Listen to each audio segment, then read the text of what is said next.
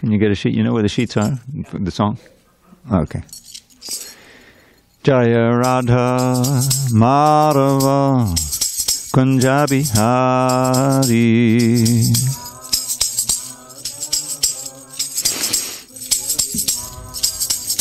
Jaya Radha Madhava Kunja Bihari.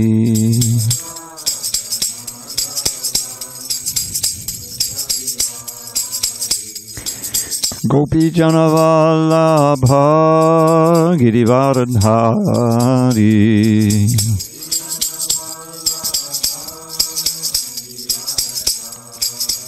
Jaya Gopi Jana Vallabha Girivardhari.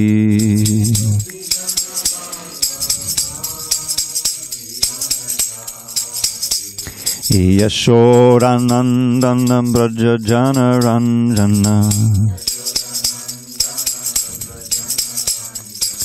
Yashodanandana Braja Jana Ranjana.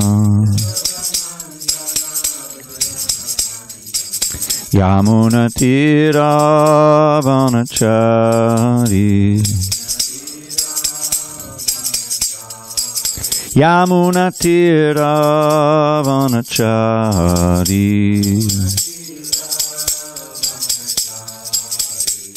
Hare Krishna, Hare Krishna, Krishna Krishna, Hare Hare, Hare Rama, Hare Rama, Rama Rama, Hare Hare.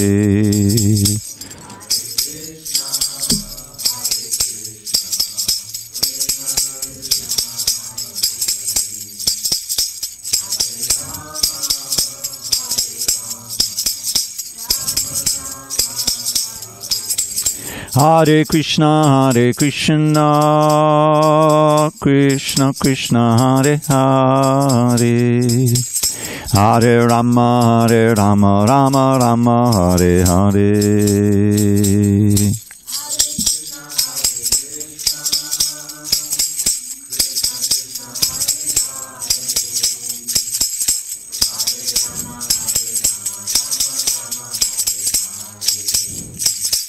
Hare Krishna, Krishna Krishna, Hare Hare, Hare Rama, Rama Rama, Hare Hare.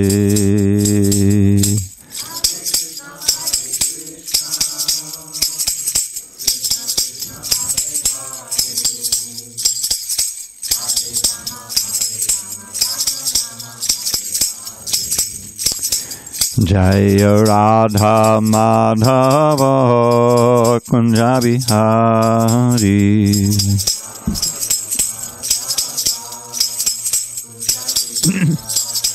Jaya Radha Madhava Kunja Bihari.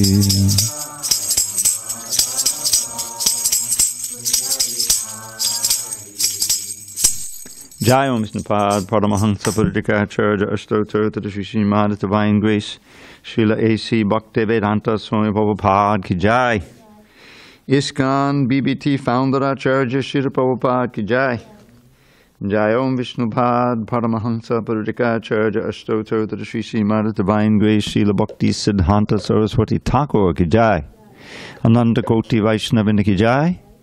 Namacharya Srila Haridas Thakur Ki Jai. Srimad Bhagavad-gītā ki jai, Samaveda Bhakta-vrinda ki jai. All glories to the assembled devotees. All glories to the assembled devotees. All glories to the assembled devotees. All glory to Sri Guru and Gauranga. Now, I don't remember chanting that verse. I think we just did that one verse, 14. Right? I kind of... Okay, we're on page 438 at the top in almost all of your books. Otherwise, it's 10:15. Okay.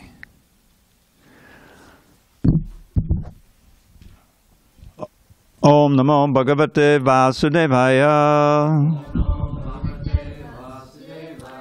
Om Namo Bhagavate Vasudevaya. Om Namo Bhagavate Vasudevaya.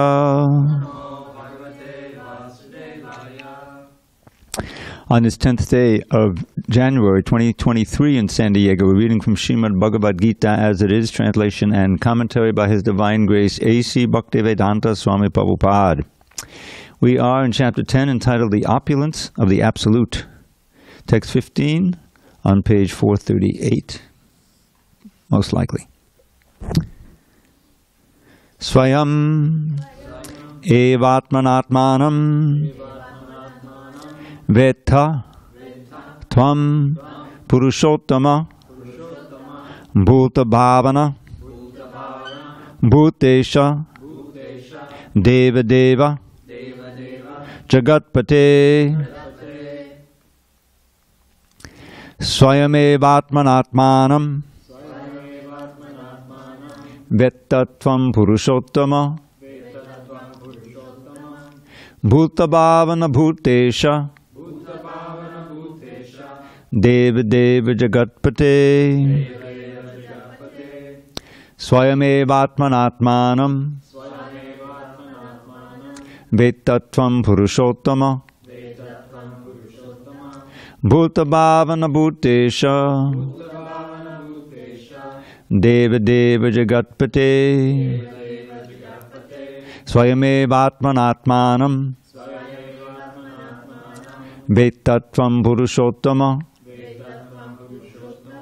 Bhuta Bhavana Bhutesha Deva Deva Jagatpate. Naveen, but take that off the floor. Okay, go ahead. Yeah, you can put it under the book. Go ahead, Micah. Vrindavan. Swayamevatmanatmanam Vetatvam Purushottama Bhuta Bhavana Bhutesha Deva Deva Jagatpate. Ross. Swayamevatmanatmanam Vetatvam Purushottama Bhuta Bhavana Bhutesha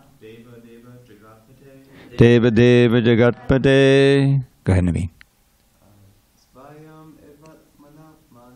Swayamevatmanatmanam Vetatvam Purushottama Bhuta Bhavana Bhutesha Deva Deva Jagatpate. Ladies. Swayamevatmanatmanam Vetatvam Purushottama Bhuta Bhavana Bhutesha Deva Deva Jagatpate. Okay. Swayam, personally, eva, certainly, atmana, by yourself, atmanam, yourself, veta, no, tvam, you, purusha uttama, O greatest of all persons, bhuta bhavana, O origin of everything, bhuta isha, O Lord of everything, deva deva, O Lord of all the demigods, jagatpate, O Lord of the entire universe. Arjuna said to Krishna, indeed, you alone yourself by your own Indeed, you alone know yourself by your own internal potency, O Supreme Person, origin of all, Lord of all beings, God of gods, Lord of the universe. Purport. The Supreme Lord Krishna can be known by persons who are in a relationship with him through the discharge of devotional service, like Arjuna and his followers. Persons of demonic or atheistic mentality cannot know Krishna. Mental speculation that leads one away from the Supreme Lord is a serious sin, and one who does not know Krishna should not try to comment on the Bhagavad Gita. The Bhagavad Gita is the statement of Krishna, and since it is the science of Krishna, it should be understood from Krishna as Arjuna understood it. It should not be received from atheistic persons. As stated in Srimad Bhagavatam 1-11, Vadanti tat tattvavidas tattvanga jnanamadvayam brahmeti paramatmeti bhagavan iti shabdyate. The Supreme Truth is realized in three aspects: as impersonal Brahman, localized Paramatma, and at last as the Supreme Personality of Godhead. So at the last stage of understanding the Absolute Truth, one comes to the Supreme Personality of Godhead. A common man, or even a liberated man who has realized impersonal Brahman or localized Paramatma, may not understand God's personality.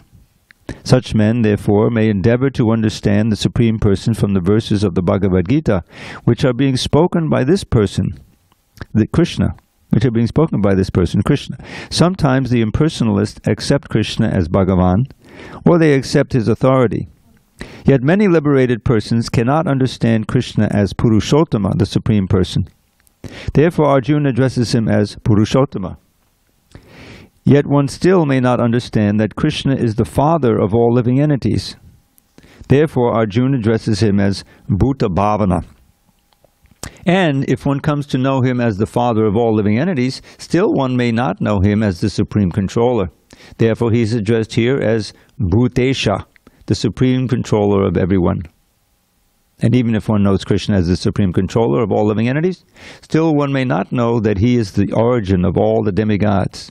Therefore he is addressed herein as Devadeva, the worshipful God of all demigods.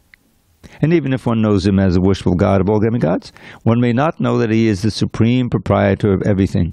Therefore he is addressed as Jagatpati. Thus the truth about Krishna is established in this verse by the realization of Arjuna. And we should follow in the footsteps of Arjuna to understand Krishna as he is. Om jnana timurandasya jnanandjana shalakaya chakshur unmidatam mena tasmai shri gurave namaha. I was born in the darkest of ignorance, but my spiritual master Srila Prabhupada opened my eyes with the torchlight of knowledge. I offer my humble obeisance unto him and all members of Sri Parampara. So, this chapter is called Vibhuti Yoga. Vibhuti means opulence, an aspect of Krishna's greatness. And we've had the four key verses from 8 to 11, in which Krishna declares himself to be God and explains how those who understand that worship him, and how he responds by revealing himself more and more. And then Arjuna then declares for all of us to hear, Param Brahma, Param Dhamma, Pavitram, Paramam Bhavan. He accepts Krishna as the Supreme. Param Brahman means the Supreme Brahman, the Supreme Abode, the Supreme Purifier, like that. And he establishes the idea that it's not just him speaking, but this is simply according to Parampara. And he says that Narada, Devala, Asita, Vyas, they all say the same thing about you. And you're telling me the same thing, that you're the Supreme Personality. And then he accepts what Krishna says is true. And in these purports, Prabhupada is saying that if we want to know Krishna, if we really want to get this divine revelation, we need to follow in Arjuna's footprints, meaning that we need to accept him as such and then serve him according to his instructions in this book, Bhagavad-gītā. That's one of the themes here. So then Arjuna is continuing to glorify Krishna, and as we see this purport, especially near the end, these are different names of Krishna. Purushottama. Now there's a whole chapter called Purushottama Yoga 15, where Krishna will explain more about what that means, that he's the Supreme Person, especially within the heart. And Bhuta Bhavana, Bhutesha, Devadeva, Jagatpate, these are all progressive names of Krishna describing his different glories. And the idea in the purport is, well, how can one know Krishna as he is, in full, or as full as we can in our infinitesimal state? And the answer is that it's all a question of his own mercy, how much he wants to reveal about himself. There's this verse that Prabhupada would always quote. I listen to a lecture every morning, and he quotes it often in his lectures. Atakshi Krishna namadi nabave grayam indriyai sevan mukhi jivado svayam eva spuratyada. Which means that with our present senses and mind, which are saturated with the modes of nature and the karma, impure, in other words, we cannot understand the real nature of the name, form, qualities, and pastimes of Krishna. It's impossible. We can understand something about them, but we can't understand them in full and as they are.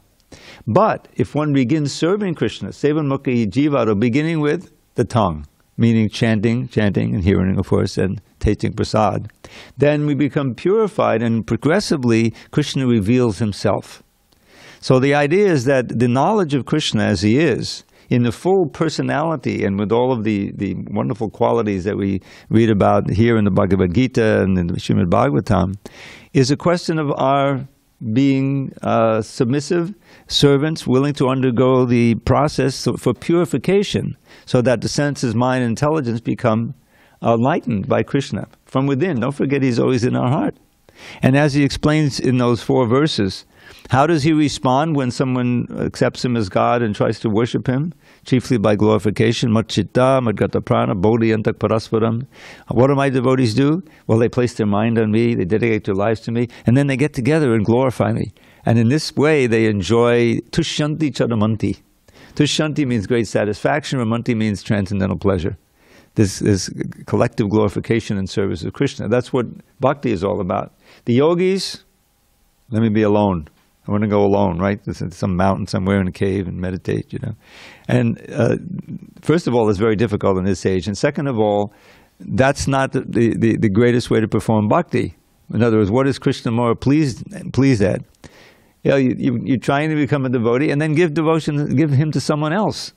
The preaching is a very important part of the sadhana also. This is Lord Chaitanya's teachings. He's showing us how it's possible to become fully God realized at the highest level in this age. Even with our Kali Yuga bodies, we don't live very long, always disturbed so many. Yes, you just chant Hare Krishna, come together, learn from the acharyas how to worship the deity. It's feasible. It's feasible. Prabhupada showed it. That's what, this temple is the manifestation of that. So, but the main point I wanted to make is that how can one actually understand Krishna in full? And this verse that Prabhupada quotes in the purport here, you notice that? Vadanti tat tattva vidas. This is the definition of the 3 levels of realization. Brahman, Paramatma, Bhagavan. And they're progressive. It's described, I think, in the purport to this verse in the actual Bhagavatam. You're approaching a mountain in the distance. First, you just see it as a vague shape, this covered with mist, in the morning, and so you don't really see many detail, but there's something really impressive out there. That's Brahman realization. The white light is just the greatness of pure spirit, but you don't see the details. And the impersonalists take that as the absolute truth. They take the idea that the ultimate reality is Brahman undifferentiated, nirvishesha. Does that word ring a bell? Part of Prabhupada's pranam mantra. No details, no varieties. I mean, our life is all about variety, right? Even materially. It's a reflection of the spiritual life. There's colors, there's activities, there's emotions, there's senses, right? And personality. So the impersonal thing, well, that's all Maya. That's why they call Mayavadis. So the spiritual world must be no senses, no activities, simply pure consciousness, and no birth, old age, disease, and death. You don't take birth. But that's not what we are. As spirits, we also have these spiritual bodies with spiritual senses in our original form, our swarup. So mukti doesn't mean merging into the absolute and without any activities or anything like that. Mukti is defined in the Bhagavatam. There's 10 subjects matters, and one of them is mukti. In the second canto, there's kind of a table of contents, one of the several verses, and they just define what each of these are. So mukti is one of the subjects. And what is it defined as? Muktir hitpa anyata rupam swarupena vavastati. Mukti is not just merging into Brahman. Mukti is giving up all these other forms that we have. Just like we're now in a material form, and it's constantly changing. Tomorrow, we may not notice it, but the body will be changed a little bit, right? And gradually you can see the change. So this is one of our, and even in this one body, we have so many forms. What to speak of the thousands of other bodies we've had in all kinds of, So that's other rupas. Those are not really our original form. They're constantly changing. We have an eternal swarup that doesn't change. So mukti hitva anyata rupam, getting free of all these other forms, which ultimately means birth, old age, disease, and death. And swarupena vivastavi, being fixed in one's swarup, his eternal spiritual form that we had in the spiritual world, which just suits our personal rasa with Krishna relationship. Yeah, it may be a gopi, it may be a gopa, it could be a cow. We could be very satisfied as one of those wonderful trees. Everything's fully conscious there. And giving Krishna the different fruits that he wants and bowing down when he comes. The gopis sing of those trees. When the gopis are home doing their chores, they're always singing of Krishna in the forest, and they're visualizing what's going on. So one of the pairs of verses, the beautiful songs of the gopis in the 10th canto. They sing, Anucharaisam anavarnatavirya adipura shihivacha labhuti. So they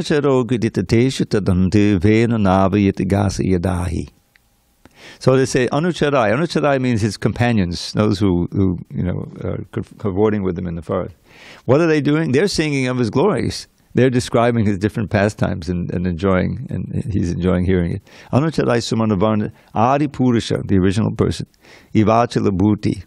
It's as if it is as if the Supreme Person, as if, they don't know he's God, as if the Supreme Person is surrounded by all his spiritual energies. This is, the gopis sing. So, Vanacharo, then going in the forest, Giri, and on the side of the mountain, Mount Govardhan, Giri Tatesha, and Venunavi, he plays the flute to call the cows. He can actually articulate the names of the different groups of cows with his flute. And so he's calling them, and they're coming, and so forth. So how do the trees and everything react there? This is a great verse. Vanalatastadava atmani vishnum vyanjayanti hiva pushpa paladya pranata manudhara prema rishtatanabhobabashusma. So he says, vanalatas means the creepers in the forest and the trees, they say, oh, Krishna's coming with all his cows and cowherd friends playing his flute, so they're very ecstatic. Remember, they're all fully conscious, and they blossom. We've all seen those what is it called, where it shows a tree blossoming all really quickly and showing all the fruits, time-lapse photography or something. So that suddenly they all blossom. And they have their fruits, and suddenly they're heavier, and the heavy boughs causes them to bow down to Krishna. And the creepers are bowing down, and the honey is flowing from the side, or the sap is coming, whatever. So they're worshiping Krishna in that way. They're fully conscious, So that's what's happening in Vrindavan, in Goloka Vrindavan, and in the replica here. So and every day is different. There's always a new adventure, that's because it's going on. So that's the absolute truth. Being situated in that eternally, every day there's a new adventure, with Krishna, and engaging in loving relation with him. So that's the ultimate. Now, so there's the Brahman, then there's the Paramatma, who's situated in everyone's heart. And that's personal, there's a person there. But there's not much rasa going on. You're simply aware and conscious, But the ultimate is Bhagavan. Bhagavan means the Supreme Personality of Godhead, full of six opulences, engaging in all these pastimes. So that's what we want to realize. That's to find here in this verse quoted in the purport. And in the actual Bhagavatam, Prabhupada gives the analogy of approaching this mountain, as I mentioned. First you just see a vague shape in the distance, and then as you approach, you see there's a so many varied living entities on there, and you get a more idea of the shape of the mountain and the separate reality of it. But then if you actually get on the mountain, and you can meet maybe there's some people who lived that have a mountain home or something, and you get all the details. So the idea is that full realization of God means the full realization of the personality of Godhead and his environment and the whole world of spiritual world. That's the ultimate, not this vague, because it's not secure. If you're simply free of birth and death, that's great, but how can you be satisfied just with that? Suppose you're in the hospital, you got in an accident, and you're in traction, So your whole meditation is, boy, when am I going to get out? When is my leg going to feel better, and then finally so I can get out. That's your meditation, right? But then when you're getting out of the hospital, you may have a cane or something, Is that the ultimate? Oh, I'm finally out of the hospital. You sit down on the curb, I'm in samadhi, you know. No, you get back to your job. You go back home. You resume your life. So that's real liberation. We give up all this false business that we've been doing for millions and millions of births. This is anyata rupam. And we're reinstated in our original transcendental position, going back home, back to Godhead, and take up that. And it's every day is a new adventure, relation with Krishna. So that's Bhuta Bhavana, Bhutesha, Bhudeva, Deva, Jagatpate. But the first installment is, all of these are like the glories of the God, because this is Vibhuti Yoga. You know, he's talking about Bhuta Bhavana, the origin of everything, the Lord of everything, the Lord of the demigods, the Lord of the entire universe. So it's all Lord, Lord, Lord, which means that we're servants. That's in that position. And we're going to be now studying, he's going to ask him, please tell me in detail how you can meditate even in this material world, because this is where we start. You got to start from where you're at. So here we are, three blocks from the ocean.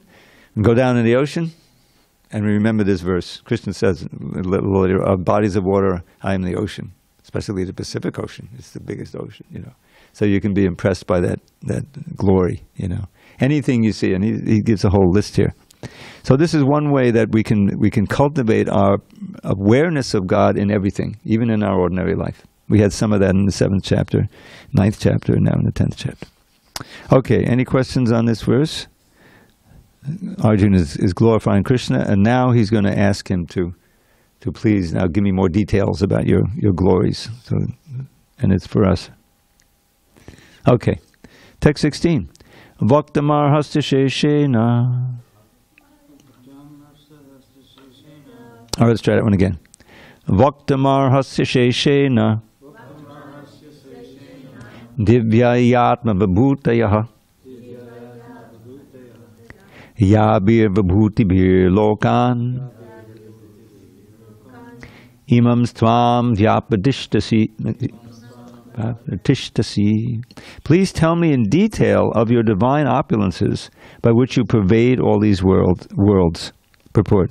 In this verse, it appears that Arjuna is already satisfied with his understanding of the Supreme Personality of Godhead, Krishna. By Krishna's grace, Arjuna has personal experience, intelligence, and knowledge, and whatever else a person may have, and through all these agencies he has understood Krishna to be the Supreme Personality of Godhead. For him there is no doubt. Yet he is asking Krishna to explain his all-pervading nature. People in general, and the impersonalists in particular, concern themselves mainly with the all-pervading nature of the Supreme. So Arjuna is asking Krishna how he exists in his all-pervading aspect through his different energies. One should know that this is being asked by Arjuna on behalf of the common people. So Arjuna he said, I accept you as the Supreme Personality of God, as the truth, everything you say, and more or less you could skip to the end of the 18th chapter. I will do as you say. Where's the battle? But there's more that we need to learn. And so here the rest of the 10th chapter, 11th chapter, universal form as he goes on, is all meant for our edification. Katam vidyamaham yogims tvam sada parichintayan keshu keshu cha bhaveshu chintyosi bhagavan maya. O Krishna, O Supreme Mystic, how shall I constantly think of you, and how shall I know you? In what various forms are you to be remembered, O Supreme Personality of Godhead? Purport. As it is stated in the previous chapter, the Supreme Personality of Godhead is covered by his Yoga Maya. Only surrendered souls and devotees can see him. Now Arjuna is convinced that his friend, Krishna, is the Supreme Godhead. But he wants to know the general process by which the all-pervading Lord can be understood by the common man. Common men, including the demons and atheists, cannot know Krishna because he is guarded by his Yoga Maya energy. Again, these questions are asked by Arjuna for their benefit. The superior devotee is concerned not only for his own understanding, but for the understanding of all mankind. So Arjuna, out of his mercy, because he is a Vaishnava, a devotee, is opening for the common man the understanding of the all-pervasiveness of the Supreme Lord. He addresses Krishna specifically as Yogin because Krishna is the master of the Yoga Maya energy. by which he is covered and uncovered to the common man. The common man who has no love for Krishna cannot always think of Krishna. Therefore, he has to think materially. Arjuna is considering the mode of thinking of the materialistic persons of this world. The words keshu keshu cha bhaveshu refer to material nature. The word bhava means physical things. Because materialists cannot understand Krishna spiritually, they are advised to concentrate the mind on physical things and try to know how Krishna is manifested by physical representations.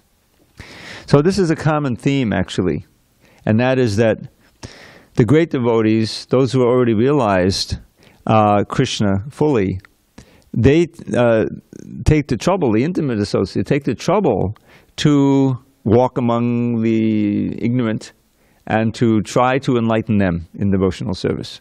Because this is what Krishna wants. In other words, you should always remember that Krishna is a person, and he claims, as he says in chapter 14 at the beginning, that I am the seed-giving father of all.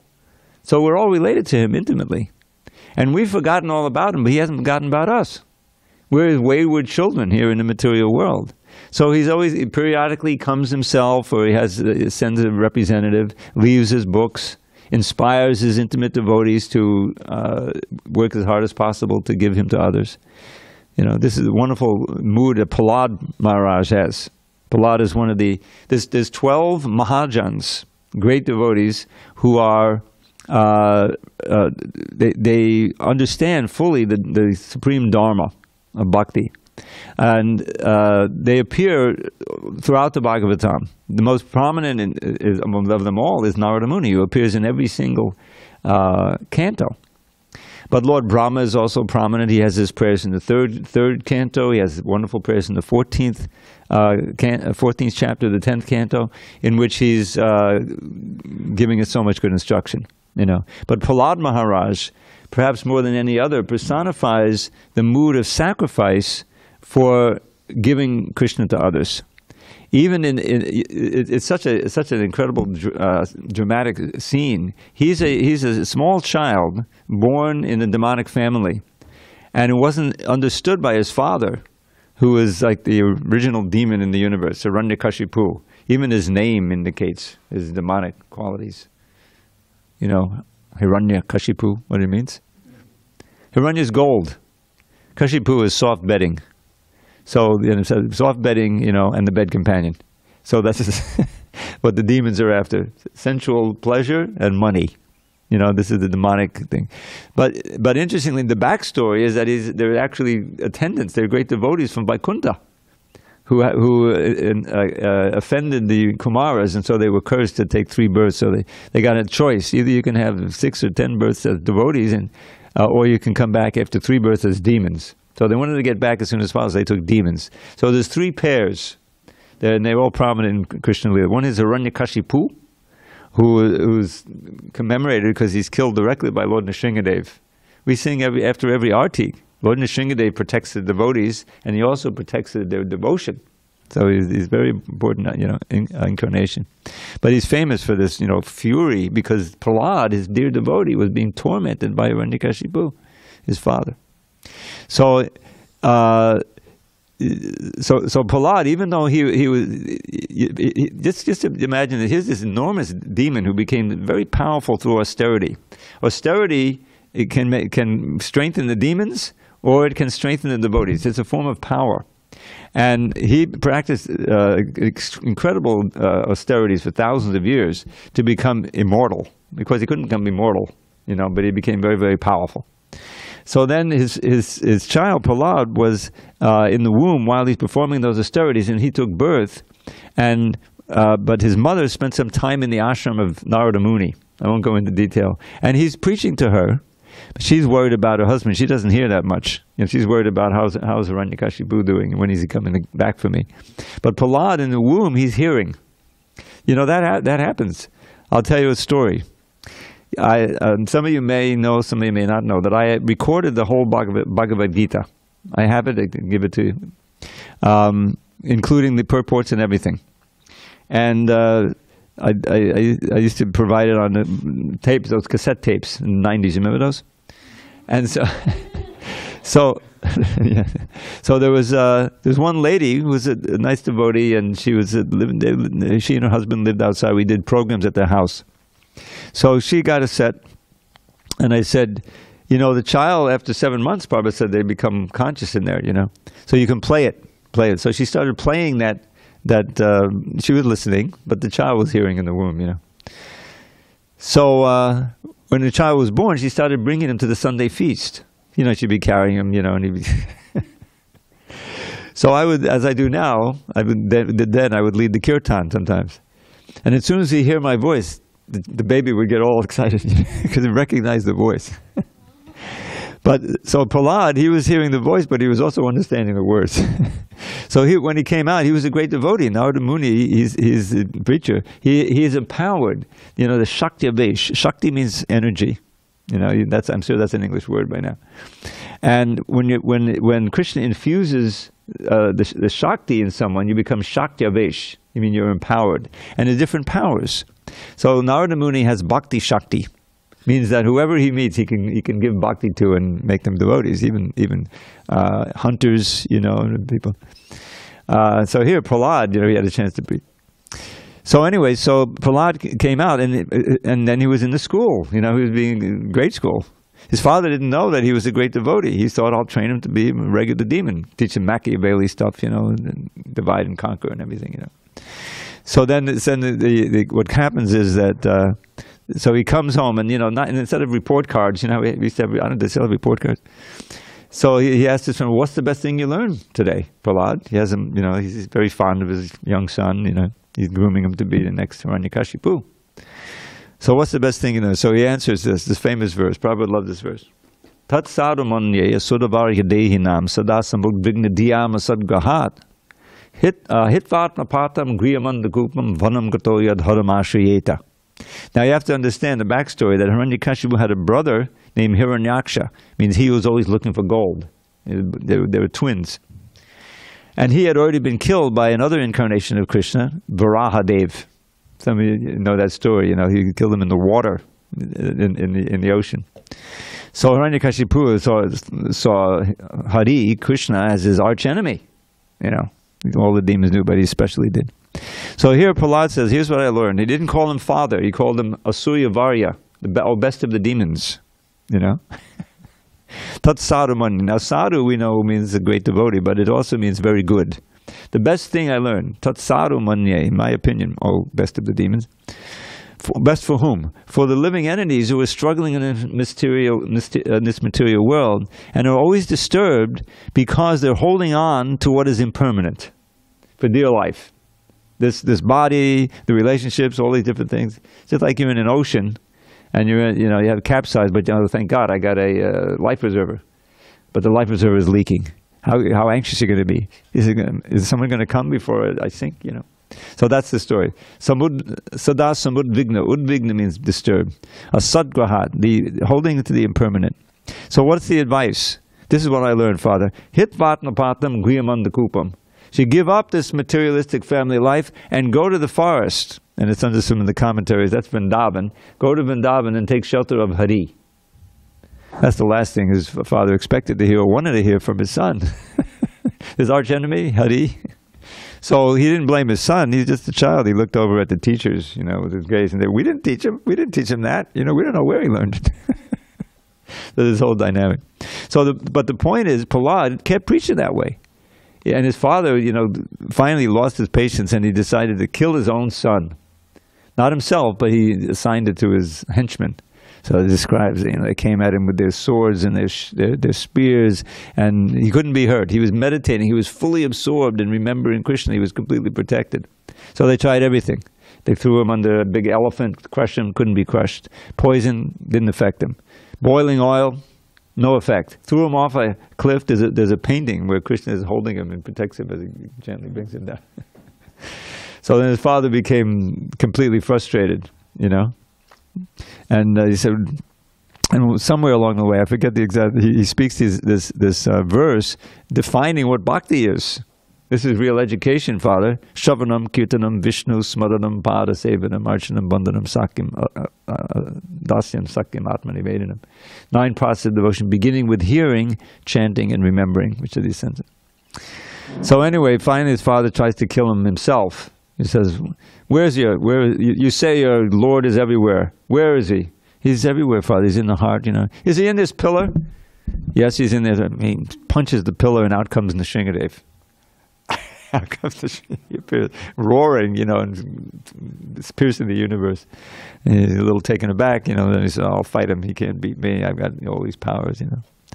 So anyways, the whole backstory to it, how he had got to these benedictions from Brahma, that he couldn't be killed by any weapon, he couldn't be killed in the day and the night, he couldn't be killed by any creature, you know, so now, the Nrsingadev is not any created creature, he's half man, half lion, he kills him with his nails, that's not really a weapon, he killed him in the threshold, it's not inside or outside, he killed him on the lap, it's not in the air, it's not like that. So all of Brahma's conditions were solved, and then he ripped them apart, which we sing every day. We sing it for the arati. Tabakata kamalabade nakamadbhuta shringam.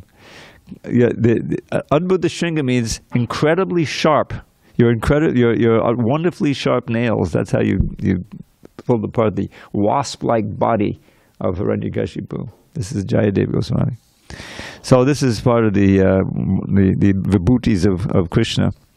And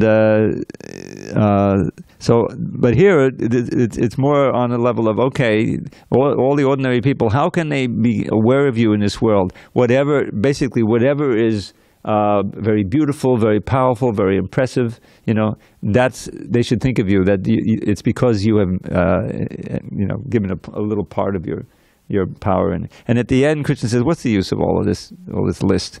With the tiny spark of my splendor, I pervade this entire universe, you know. So that's, you know, leading up to chapter 11, where we really get the amazing, you know, glory of the Lord in the universal form. And it's all simply to impress us that we're very tiny, you know. This is our Lord, we should serve Him. That's the best thing we can do.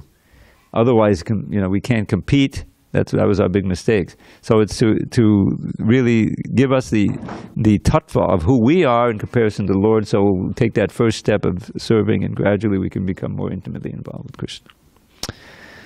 As usual, I've gone on too long. Any questions on this particular verse? How can I know you, O Bhagavan? All right. Yes?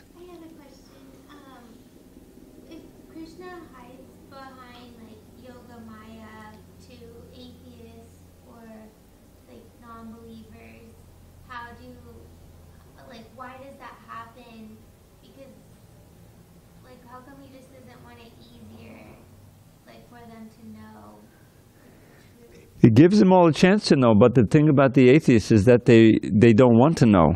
They don't want to.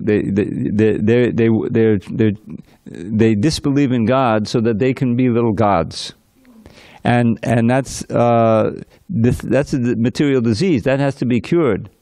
And so Krishna comes and gives a chance, but he gives us free will. The free will has to be there. Why? Because otherwise there's no meaning to bhakti. Love has to be freely given. Krishna is not going to force us to serve him, but he's going to present us with all good reasons and try to attract us, even try to trick us.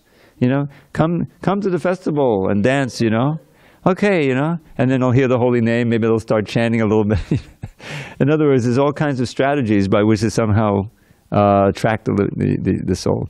But the ultimate idea is to get the knowledge, understand who we really are, and to freely agree to serve Krishna and to chant the holy name. So that's the problem. The atheists are sworn enemies, just like Hiranyakashipu. He had to be killed. Now ultimately he went back to Godhead after 3 births. But it's a great lesson. If you're an enemy of God or indifferent, then Krishna remains hidden. Yogamaya and Mahamaya are actually the same personality. Mahamaya is an expansion of Yogamaya. Yogamaya in the spiritual world hides Krishna's divinity so that we can have an intimate relationship with him. So like Mother Yashoda, if she, you know, there's a certain point where she sees Krishna was accused of eating earth as a little baby, you know, they ate earth. So he denied it. My brother is lying about me. We had a quarrel. Now they're trying to pin this on me. It's not true. So somebody said, well, prove it. Open your mouth. So he opens his mouth, and suddenly she sees the whole universe in there. And then suddenly her yoga maya is broken. And she says, oh, and I was thinking this Krishna is my son, and Nanda is his father, and and Krishna didn't want that. So he pulled the curtain down again so that she would think that she's his mother, because that's how he enjoys the rasa, hiding his divinity so he can have all these intimate relationships. But that's a very advanced state. First, we have to come, in our state, we need to come. I'm very insignificant. I can't really enjoy separately. If I do, I'm going to suffer. That's the source of my suffering. My favorite verse, Yehi sangsparshaja bhoga dukkha yonaya evate. The pleasures that come from contact of the senses, including the mind, are the sources of misery. And they have a beginning and an end. So the wise don't take their pleasure there. Well, how do they enjoy? Previous verse. I'm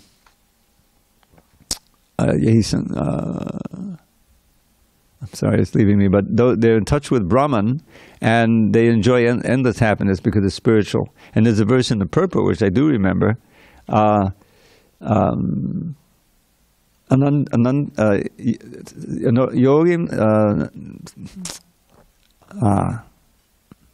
Ramante yogino nante satyananda charapmani iti rama padenasu param brahmamidi.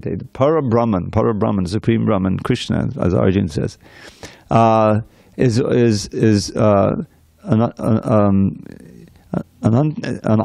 yogino anante satyananda charapmani. The real yogis, bhakti yogis, they enjoy unlimited happiness in touch with Brahman, serving the Supreme Brahman. And therefore, the Supreme Brahman is also known as Rama. Rama means Krishna, who's the supreme enjoyer, enjoying this Ananda. We can take part in that enjoyment by trying to give him enjoyment. We're part and parcel of Krishna. If Krishna enjoys, and we are conscious of doing that, then we also enjoy. That's what the real bhakti is. And there's no limit to it. All right, we have a few minutes. Let's do this next verse. And then, yes, lead up to Krishna's answer, which we'll do tomorrow. Vistadenatmano yogam vibhutim cha janardana bhuya kataya triptirhi shinvato nasti me mritam. O Janardan, again please describe in detail the mystic power of your opulences. I am never satiated in hearing about you, for the more I hear, the more I want to taste the nectar of your words. Purport. A similar statement was made to Sutta Goswami by the rishis of Naimisharanya, headed by Shaunaka. This statement is, Vayam tuna vichipyama uttama shloka vikrame yat chinvatam rasagyanam svaru svaru pade pade. One can never be satiated even though one continuously hears the transcendental pastimes of Krishna, who is glorified by excellent prayers.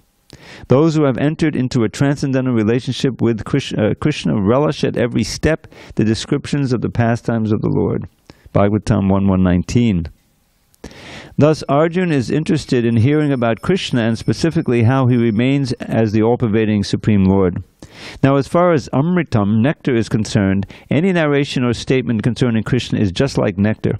And this nectar can be perceived by practical experience. Modern stories, fiction, and histories are different from the transcendental pastimes of the Lord in that one will tire of hearing mundane stories, but one never tires of hearing about Krishna. It is for this reason only that the history of the whole universe is replete with references to the pastimes of the incarnations of Godhead. The Puranas are histories of bygone ages that relate the pastimes of the various incarnations of the Lord. In this way, the reading matter remains forever fresh despite repeated readings. So Prabhupada often mentions how the Bhagavad-gītā is like that. You can read it again and again. Like we've been going through, this is like maybe the 10th time since I've been here, And it's not like, it ever gets stale. These verses are, because they're dealing with eternal subject matters that are, are essential for the soul. And we're actually experiencing the presence of Krishna through his words. So even though we at different levels of understanding or whatever, there's still an element of transcendence there that you can perceive. You know, I've been going through this book for 45 years, 50 years, and I find it ever fresh, and there's always new things you can learn here. You actually, we don't realize it, but it has its effect. When we chant these verses, when we read and we hear, we're associated with Krishna, and he's pleased by that and gives us some realization. Yeah. Since you've been doing this for so long. I'm sorry? Since you've been doing this for so long, how long does it typically take to go through the whole entire book? You know, it varies. It's a few months. You know, maybe 5-6 months, because you know, it depends on how far afield I get. If I'm reading 3 or 4 verses at a time, it's quicker. But especially this chapter and this section is so rich that I tend to spend more time in it. All right, it's time for 1 or 2 poems. So this is let's see. Okay, so this is a prayer that I'm fortunate to have memorized long ago, that I offer to Radha Giridhari every morning when we greet the deities. Pashupada Vadenya Nandana Vadametang Maharati He Yuvam Bhavatu Panahyo Bhave Bhave Bhavato Reva Padambujeshume. O Radha Krishna, children of the best of cowherd men, this single boon I beg from you again and yet again.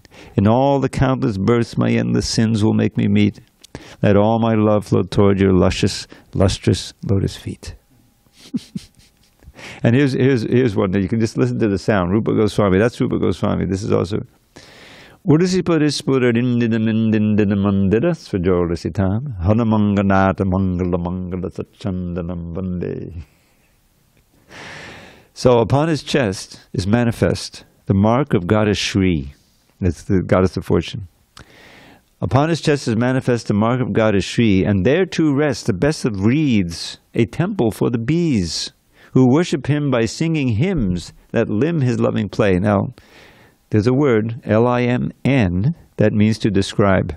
L-I-M-B is your arm. L-I-M-N is to describe. So let me start over.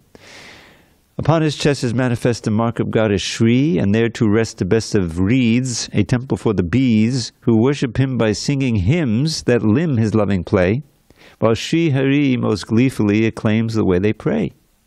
For Braja's love-mad milkmaids and for all the Brahmins' wives, Shri Krishna is the ultimate good fortune in their lives. His sandal-paste anointed limbs bedim the full moon's glow. Unto the lotus feet of Shri Hari I bow down low. I don't know where this word, indindida, this is a word, maybe he made it up, but it's an onomatopoeia for bees. I've never seen that word, but indindida mandida. Mandida is the temple, so indindida mandida. The play on words. The Sanskrit aesthetics are just off the charts. All glories to Srila Prabhupada. Hare Krishna.